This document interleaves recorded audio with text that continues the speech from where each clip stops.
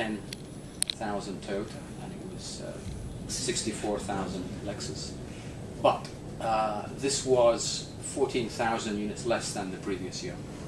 So our sales dropped at the total level from 14 to 15. So you say, well, why has this happened? Because overall, if we add all our territories together, the market actually grew by 3% last year. It finished just shy of 19 million for 2015. But what happened once you look beneath the surface, west-east, was some very, very different dynamics, of course. In the west, we saw the market grow by 10%, so recovery, faster than expected recovery in many, many western markets. But obviously a very sharp contraction in the eastern markets. We lost 37%. And the market contracted in the... You refer mainly by Russia, I suppose. Dominated by Russia, but we have Kazakhstan, Ukraine, Caucasus in this grouping as well. So and if you think about Toyota particularly, we tend to be stronger in the eastern markets than in the western markets. Stronger in so much as our market share. So we tend to have closer to double-digit shares in the east and closer to sort of 5% shares in the west. So when the eastern market drops by that magnitude, it sort of disproportionately hurts us, and we struggle to recover in the West.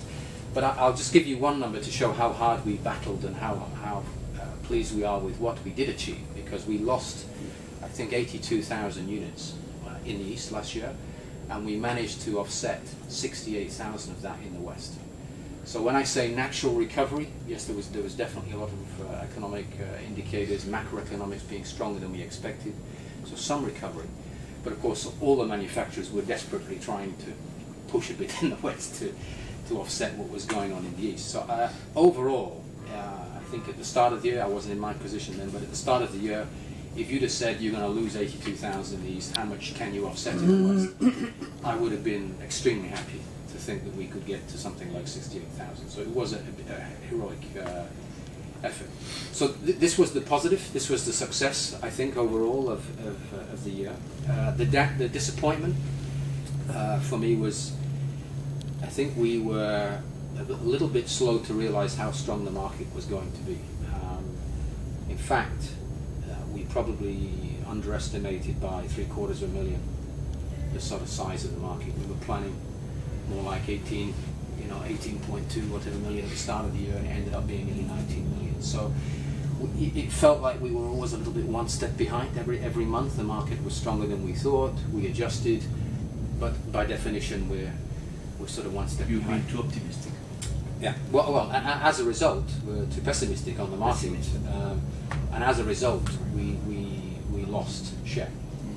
So I think we come out of 15 into 16 with some good momentum, and some new products coming this year, which will mean for sure we can grow ahead of last year's numbers, but with a determination that we should be more vigilant and maybe a little bit braver in estimating the market, so that we're not one step behind, we're maybe one step ahead. So we don't underestimate recovery, particularly in the Western markets. So we have set, just to give you the number 16, we have set the market expectation for 2016 at 19.2.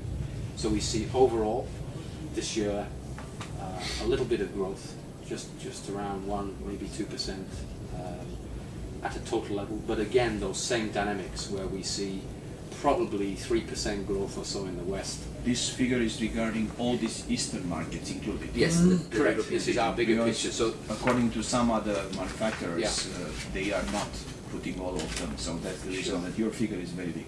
Yeah.